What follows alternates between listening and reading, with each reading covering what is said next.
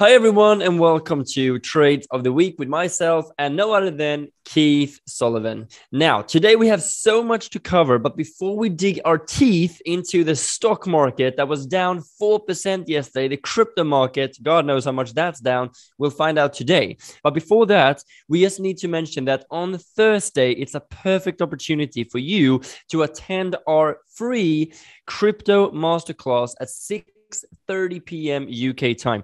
Make sure you don't miss it because you're going to be learning exactly how you get started with cryptos and what are the best opportunities right now.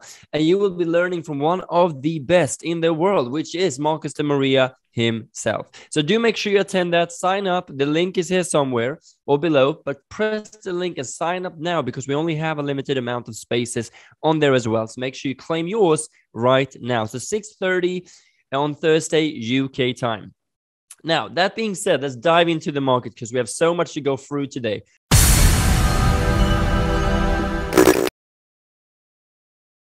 Oh boy, oh boy, oh boy, oh boy, oh boy. Is that what you're saying? That's but if we start, if we start looking at CHPT, this is one that we've been in for a long time. And last week, if you remember, we said, should we take profit on this, Keith? And Keith said, no. Exactly, because we're following the strategies. So what we're doing is we keep moving our stop loss down, now locking in 3.5% in profit.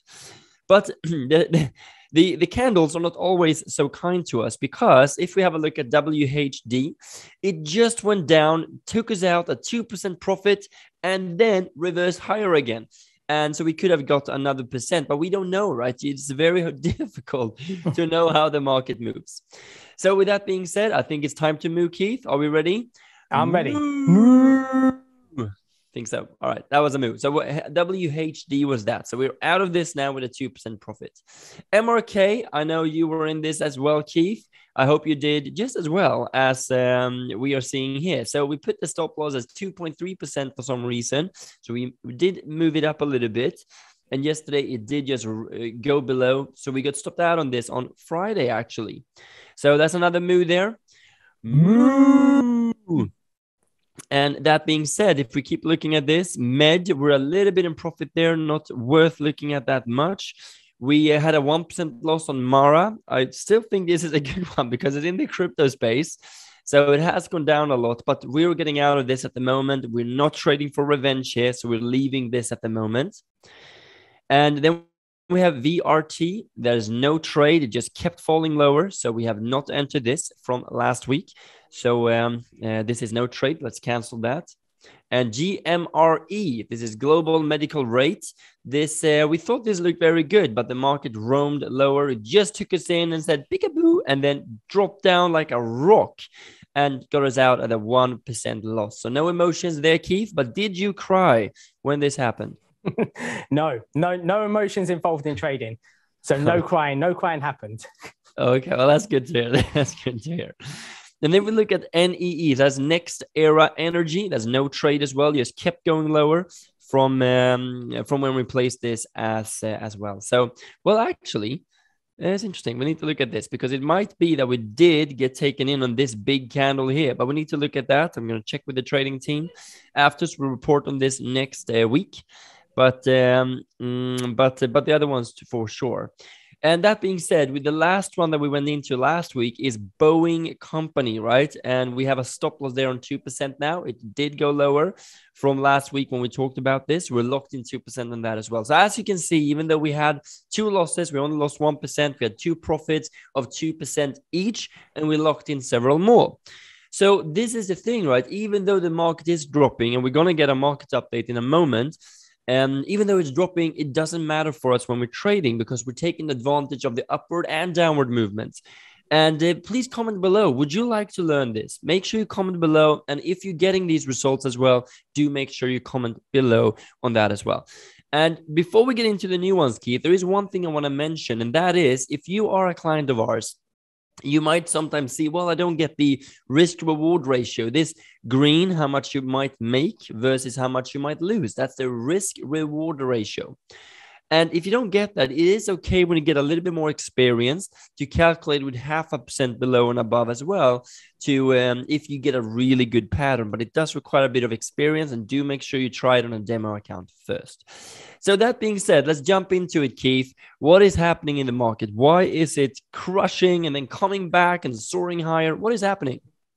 So in regards to the market itself has been very, very volatile. There's a bit more fear coming into the market because of an announcement that happened last week, with the Federal Reserve now doing meetings today and tomorrow discussing how is the best way for them now to increase interest rates. Now, obviously, with an increase in interest rates shows you that the economy now is going to start to shrink, okay, because more people are going to be saving money than spending money. So this is one of the biggest driving forces, which has caused this recent bearish move. Now, would I call it a bearish market? No, I think it's just a short-term retracement because the market itself still was massively overvalued.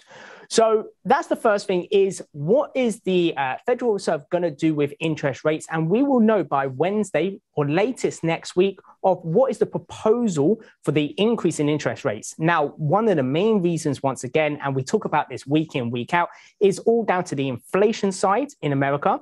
So they're trying to bring inflation down. And this is just a natural step in regards to an economic process. Okay, when you see inflation increase, interest increases, causes people to save money, and that regulates the economy in America, brings inflation down, and we go back into a normal cycle. Now, as you can see on the chart, Dennis has the S&P 500, and we saw yesterday a massive bearish move, and that was because of obviously the news that happened on Friday about the meeting this week. You had a lot of outside trading, okay, on Saturday and Sunday. And then when Monday hit, you saw a lot of the sell orders begin to be fulfilled. Okay, and this is what's caused this kind of retracement in the market, a little drop in the market. And with that, we've now seen that buyers feel this market was too cheap and they've started to buy in quite heavily. And this is where we've seen a massive reversal in the market. So if you have a look at yesterday's candle, Dennis, I believe that candle from yesterday dropped around 4%. Okay. And then if you have a look, so what we're seeing on the candle is the market opened, the market started trading lower. It went down by 4%. And then we saw buyers come into the market, push this market up. And then we actually saw the market close on a positive rather than a negative, meaning it closed with an increase in value. And this is a great signal for buying. Okay. It's known as a hammer. And it's a reversal candle. So showing that people are willing to buy in this market. Now, I still feel we could trade below the support level on the S&P 500 because we're still needing to entice people into the market. Remember, for people to buy into the market, they've got to be enticed. And the way that you do that is by buying in at cheaper prices. So I expect a bit more of a pullback, okay? And then the market to rally and recover a bit more. Once again, it's great opportunities for us because we've got more VCAs, more shorting positions. And as you saw from Trades of the Week results that Dennis just went through, it's a testament to being hedged in the market because we lost a couple on our long positions because the overall market was bearish, but we made a lot of profits on our shorting positions. So just make sure if the market does become bearish, you want to be hedged in long and short positions, but also have VCAs running and be liquid enough. So you've got the money to buy as that market drops.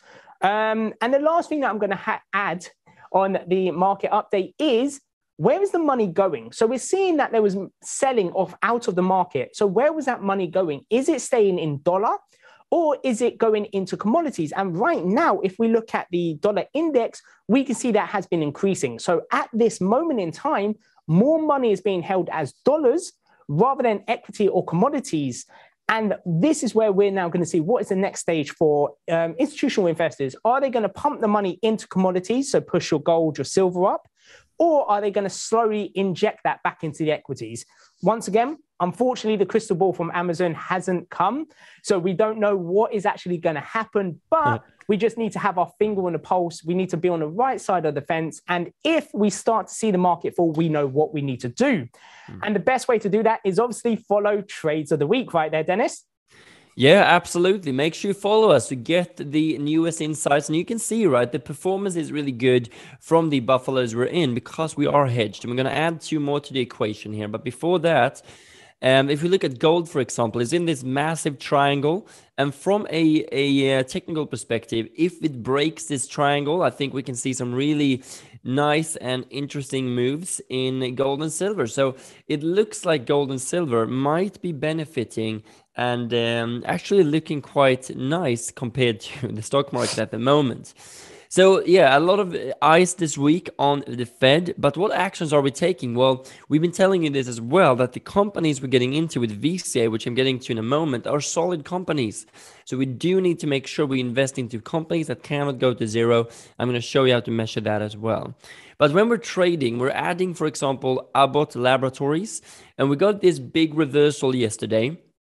And we have this upward trend. It's still intact. We have a good risk reward ratio that you can look at as well. I would like to get a smaller candle though, and maybe a nice little green candle today. That it's hopefully a bit lower than this, but we'll see if we get that. And just be aware, earnings, that's the 26th of January in tomorrow, so it might be worth waiting until that's actually happened, because it might add a little bit of uncertainty or erratic move in the market, so we want to avoid that.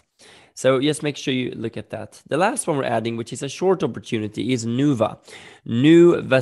This is actually, I think they were working with, well, it's in the healthcare sector. It doesn't matter that much since we are trading this in the shorter term, and the trend is bearish. It's going down. And the only thing I would look out for is this. We have a shorter term upward trend here. So I would like to see that candle with a specific color, Keith. Which color is that? It's got to be a red candle. Got to be a red candle. Yeah, bingo. But yeah, absolutely. A red candle here would make me very happy today, because then we could get into this. And naturally, if you place the order below, you will get a red candle that goes down. So let's see how the market acts on the Fed announcements today. So it might be worth waiting for that, because that's going to make a move in either direction, a big move in either direction, I think. And that's why we're adding a short and a long, because we might lose 1% on one, but maybe the other goes down 3-4%. So we make some good profits on that. So that being said, let's jump over to cryptos as well. Now, the crypto market, of course, is something everyone is speaking about, and it really has been falling since last week. I thought that the 40,000 mark was going to hold. It has not held yet. But I'm going to give you some perspective now as well. But one thing I want to show you is the Bitcoin futures, because the Bitcoin futures is, the difference there is that the crypto market never sleeps, but the futures, they're just open during trading hours. So as you can see, if the market trades during the weekend and then opens on Monday and it opens a lot higher, you get this little gap in the market, which we got here. And these gaps actually tends to get filled. We actually saw that yesterday. Just went down, filled the gap, and then boom, higher. So if we don't manage to reverse higher from here, and then we're definitely going to revisit the lower level. So hopefully we can get a bounce in the market and maybe even stay a bit stronger. Otherwise, which I think, Keith, you're more into this, that we go down in this section. So the institutions have time to accumulate and then maybe higher. And of course, if we do fail that, then we do think if we break this floor around 30,000 that everyone's watching, then we might head down to 20,000 as well. But that being said, there's so much positive news going out in the market, and I don't see this going into a bear market yet. So I actually think that by the end of the year, we will close a lot higher than the current prices. I don't know where, but definitely a lot higher if it continues as it is at the moment. So we'll see. But currently, we're watching this level here as one level of support between the 30 and 32, and then we'll see where it goes. But one thing I want to show you here before Keith adds his point of view on this as well is if you look here on the monthly chart on Bitcoin, And then we change to the logarithmic scale, yes, so we can really get some perspective. We can see this dates back all the way to 2012. And what you can see, the market actually looks very bullish when looking at this. So everything else here is just, they say it's noise, right? We see higher highs, higher lows being created. And currently we're trading all the way up here. So in the longer term, even though, yes, we have a 50% correction now, which is natural, then in the longer term, the probabilities, of course, are, even though we might go a little bit lower, that we might go even higher, right? But yes, we'll get these big corrections along the way. Michael Saylor from MicroStrategy has said, I'm going to keep buying. Bitcoin is a good investment longer term. And not only that, we also have some really good news here that, for example, that I think Block Tower Capital, one of the hedge funds, are saying that it is a new asset still, and it's fairly new, right? It's very volatile, as we can see, and an established asset doesn't really move this much. But that being said, in the beginning, Amazon, among other companies, fell down over 90%, and of course, it would have been a great idea to buy Amazon back then. So don't be scared of the volatility. Make sure you do follow a strategy as well. So that being said, both Solana and Near, but I'm going to go to Solana now, because Solana is actually has gone down quite a bit, I must say. And by the way, when we looked at the logarithmic scale here, we actually looked at Bitcoin on a monthly chart. So all the candles were a monthly represented 1 month. So let's go back to the daily. All right. So that being said here, if we have a look at Solana as well. And by the way, Keith, anything you want to add there on Bitcoin? Anything you're looking for and do you think might be valuable to watch? Yeah, so in regards to obviously cryptocurrency, the one thing that I'm always looking at is how are people going to shake out the weak hands, okay? So how do you get out the weaker investors and keep the solid investors in the market? Because it's the solid investors which drive the market overall. So the way that you do that is drive price down until people are selling out or being stopped out. And then it's creating a lot more liquidity for the bigger whales now to buy. So for me, around the, the 30,000 mark is a good liquidity point that I'm seeing, because each time that it has been to this level, it's created 2 brand new all-time highs. So I am probably looking at some sort of liquidation in that area. Now, if it breaks and trades below that area, we could be seeing a retest of the 2018 high, because that was the last stronger level of resistance. Okay, so I'm still very bullish on crypto. Obviously, short term, yes, we're having a retracement, but it's a great time to accumulate. And I think one of the favorite quotes from Warren Buffett is, when the tide goes out, we see who's been swimming naked. Okay, and I love that quote just because it's so true. When there is fear in the market, we see who are the proper investors. And hopefully everyone on the trades of the week understanding that you need to be buying as this market falls. It's not about being fearful with the herd.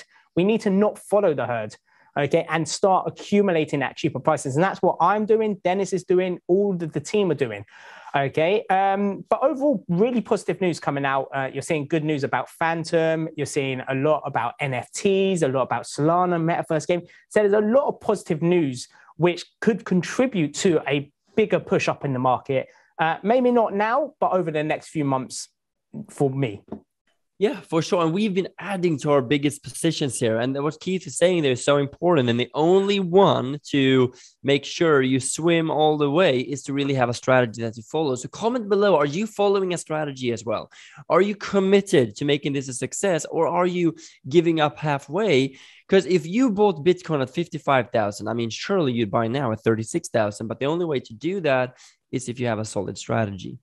So some of the ones we've been adding to our positions or adding more of is definitely Solana. Let's see if we have that down here as well.